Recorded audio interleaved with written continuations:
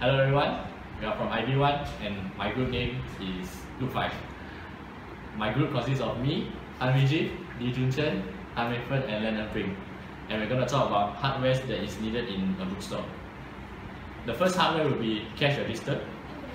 This is a sample of a cash register. Cash register is both input and output device. The cashier needs to key in the total price of the purchase and then return the balance to the customer by giving out cash from the cash register's drawer. The cash register will then print a receipt to be given out to the customer. The price of a cash register ranges from 500 ringgit to 1000 ringgit in Malaysia, and it only needs one cash register in the bookstore. The next hardware will be CCTV. This is a sample of a CCTV. CCTV is an input device that can prevent theft happening in the bookstore. And it also possibly can keep an eye on your employees whether they are working or not. The price of one CCTV in Malaysia would be around 300 ringgit, and the bookstore should have at least 4 CCTVs to be able to look everywhere in the bookstore. The next will be printer. This is a sample of a printer. Okay, a printer is an output device which allows someone to print documents. The bookstore can provide printing service to customers and also print out receipts to customers and also suppliers when suppliers give out books to us. The price of one printer will be around RM300 ringgit to RM400 ringgit, and one printer should be enough to be in a small bookstore. Next will be modulation and demodulation, which stands for modem. Example for modem. Modem is both input and output device, and modem usually comes with a router, which allows the computer to connect to another computer through the internet.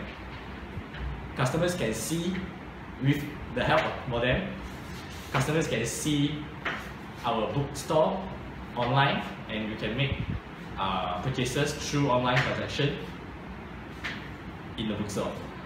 A modem usually costs around 100 ringgit to 200 ringgit, and it only needs one modem in the bookstore.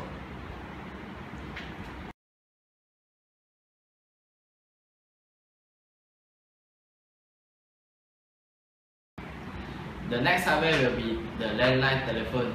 This is the example of the landline telephone. This is an input and also an output device. Basically, the telephone is used to call and receive call.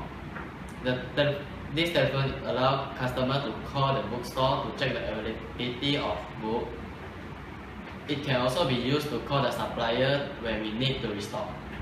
The price of the landline telephone is about 50 to 100 ringgit.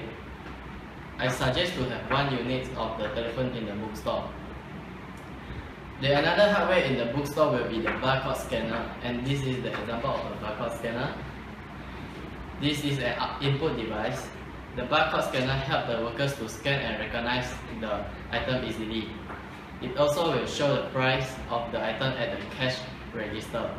Besides, the barcode scanner also can help to keep track of the stock of an item, and I suggest to have one unit of the barcode scanner in the bookstore.